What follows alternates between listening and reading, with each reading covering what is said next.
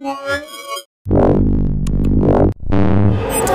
got here for Mobile Geeks, and here we have the Inhon Carbon Blade. This is the lightest and thinnest ultrabook, laptop, notebook, ultra thin, whatever you want to call it in the world. It is 99 millimeters thick and 870 grams. It's running Windows 8.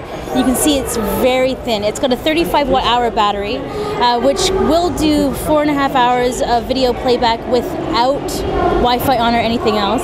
So we have the PSU, USB, headphone jack. There's a little status LED there.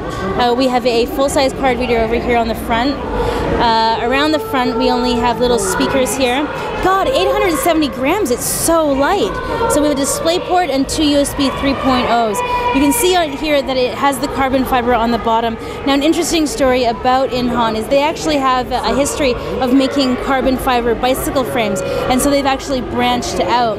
If we take a look at the system itself, we do have a 1080p display, so 1920 by 1080, and we have options for 128 and 256 gigabytes here. This is an IPS display. It is not touch. I mean, it is so thin they can't add that in because that will add weight and height to the system. Around here you can see they have more speakers on the top. The keyboard, for as thin as it is, has very little flex. We have full-size shift keys here, which is really nice. Nice sized tab key. I mean, this is a 13.3-inch device, so we do expect a full-size keyboard. I'm really in love with how this looks.